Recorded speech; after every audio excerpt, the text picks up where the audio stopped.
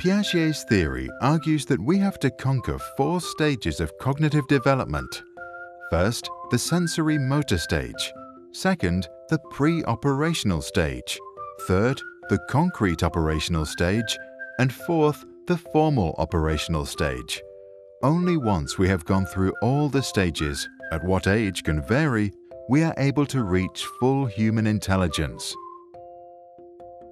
1. The sensory motor stage, ages birth to 2. In the sensory motor stage, we develop through experiences and movement our 5 senses.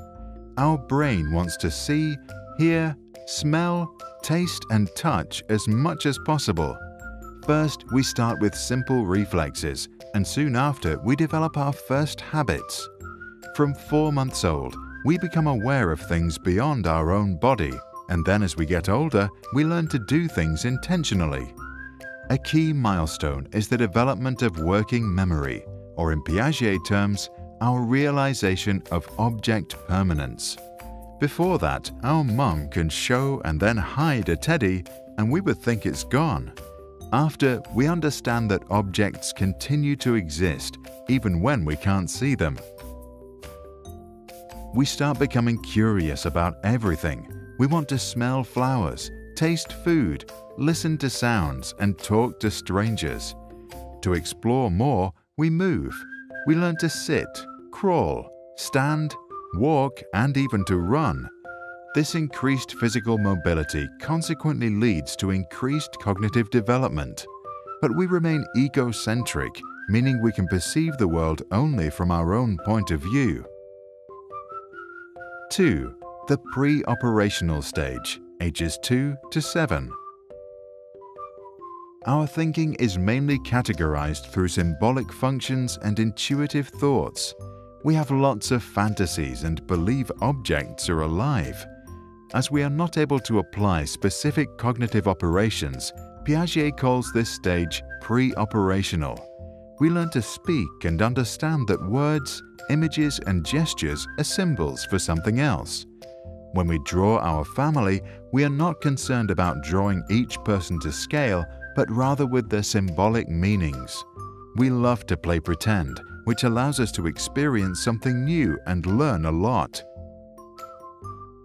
At around age 4, most of us become very curious and ask many questions. We want to know everything. We can call it the birth of primitive reasoning. Piaget calls it the intuitive age, because while we realize that we have a vast amount of knowledge, we have no idea how we acquired it. Our thinking in this stage is still pretty egocentric. We think others see the world like we do, and still don't understand that they see it differently. 3. The concrete operational stage, ages 7 to 11.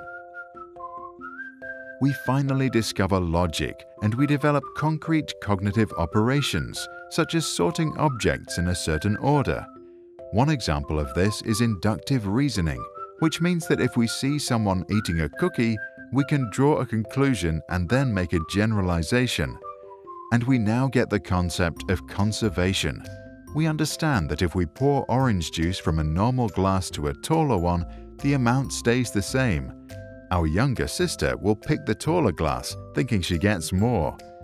By the same logic, we only now can understand that if 3 plus 5 equals 8, then 8 minus 3 must equal 5. Our brain learns to rearrange our thoughts, to classify and build concrete operational mental structures. For example, we now know that we can reverse an action by doing the opposite. Excited by our new mental abilities, we apply them in conversations, activities, when we learn to write, and in school. As a result, we get to know ourselves better.